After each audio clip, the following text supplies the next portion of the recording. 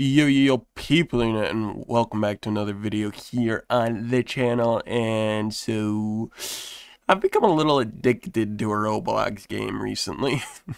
Let me tell you, when I first heard of Type Soul's release, I was like, yeah, sure, I'll give it a quick try really quick. It seems to be sapping some of the players from Deep Oaken, so it should be pretty good. Little did I know that it would steal away, like, I think it's been like an entire week, if not more, of my life so far, and it's gotten me really addicted. The first hour or two of Type Soul was shit, I'm gonna be completely honest. Out of the three paths you can go in the game, I'm not gonna talk about the other two, but I decided to go with Hollow. Because they were simply the coolest in the Bleach anime. All my homies hate Quincy's. I've gone Shinigami progression, but I ain't never gonna prog a Quincy, I'm gonna be honest. They just, not very many cool weapons or cool elements, so I'm just not gonna prog one of those. By the way, I'm just gonna say it now, if you expect a, like, good explanation or even a, like, good video on Type Soul, this is probably not it. I just wanted to get some of my words out here, I guess. I don't know, I just wanted to make a video, to be honest. See, to progress as a Hollow, you spawn as a simple fishbone, go murder another fishbone or two, and then you evolve into a Menos, kill a Menos really quick as a Menos, and boom, you're Ned Hudes. Basically, a Hollow which has Super Saiyan 3 hair for some reason. I'm not exactly sure why, but it's funny. Up to this point in the progression, light work. You may be wondering why I went through that so fast, because honestly, that's how fast it goes. It took like 5 minutes. But then we reach the hell point.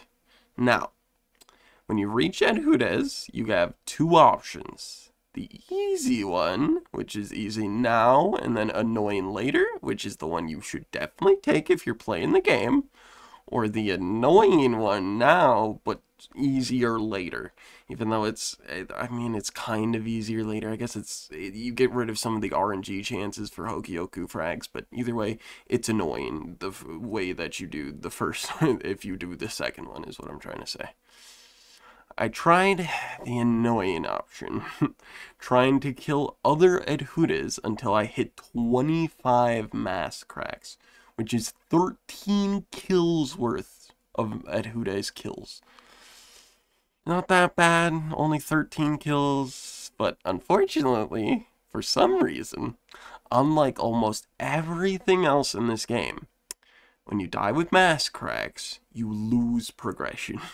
You lose either 5 of your mass cracks, or all of them randomly for sometimes. I'm not sure why. I haven't been given a good reason for why when I've asked.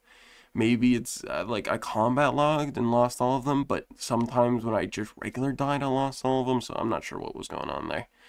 Now, even then, you may be saying, dude, you literally played Rogue and Deep Oaken. That's only 13 not so difficult NPC kills, and sure, you could get jumped, but playing those two games, I'm kinda used to getting jumped. We ain't done yet, unfortunately, is the reason this gets even more cringe. After getting your 25 mass cracks, you need to either kill another Hollow that has the 25 mass cracks, which, good luck. Only non-NPCs, players, can have 25 mass cracks. And most of the time, because of how annoying it is to get those mass cracks, people are getting boosted. They have people around them that are very progged so that they can't get killed so easy. So good luck with that. Or you can kill your Vastalorde NPC. And maybe you're saying, oh, just get some people on and cheese it really quick. No, you can't. Only you can see and hit your Vastalorde. Very cool. Which, with your extremely limited moveset, a whole one move as a Ed Hudes, and then you have your crit and normal punches. Yeah, good luck. Oh, and you may be saying, well, it's just a boss fight. Just keep coming back at it.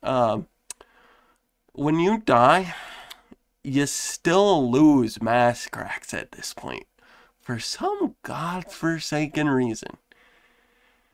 Yeah, no. I got all my mass cracks, tried to fight my Vasta once, and after just getting my ass absolutely handed to me by the Vasto, I decided, yeah, no, fuck this, and just pulled off my mask right away. So now, You may be looking at the title of this video and seeing all this just random progression, how bad it sounds. You may be saying, "Why are you talking about this in a video titled Type Soul is so addicting?" And see, it's to try to put you into my perspective. I think most of the progression in this game is so tedious for no reason. Like missions, especially cancer. It's the same. It's a bandit beater. It's doing the same thing for like 30 minutes straight, and it's just painful. But even so, I'm so fucking addicted to this game. You don't understand. I'm loving this game so much. More than even something like Deep Woken or Rogue, I think. I have just played 80 games of ranked today, lost like 50 of those games, and I can still say I'm having fun and kind of down to play more. I can only give two reasons why I think it's this way. One, the combat is just so smooth and satisfying. Even lag, when you're landing the hits, it just feels so strong. And the very cool thing is that HP bars are actually kind of large in this game. Fights go on for like a minute and a half, 2 minute range, which I think's the perfect time. And even with that, your hits still kind of feel like they have an impact and stuff. I don't know, it's just... I can't put my reason on why it's so smooth and satisfying fully, but it just hits just right. And the second, no, not the second thing, but a side thing is that there's so many kind of skill paths you can go down, and they're honestly, for the most part, perfectly crafted, and for how many skills there are, pretty balanced. Obviously, Hakuda right now is a big issue. My biggest issue with it is just get rid of airborne animations. It takes so long for no reason. Like, Hakuda's damage is cringe, but I'd be less annoyed with it if I wasn't spending half of the fight just waiting for his animations to go off. Alright, on to the second reason.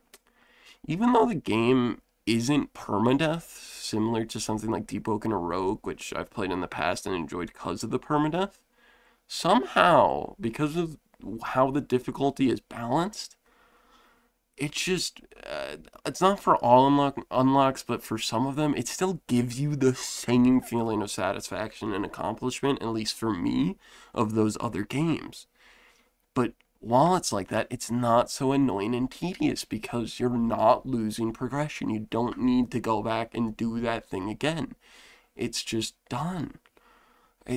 I don't know why I feel so satisfied when I get that done. Like, I just did that 80 games looking for only 20 wins so I can start working towards a Bonkai. And I feel like I just got an Ultra class and did something huge, even though it's just 20 wins and it was like 60 losses, dude. Which is so embarrassing, but listen. I seriously do not get how this game on paper can seem so annoying. And yet when I'm playing, it's just so damn satisfying and addicting.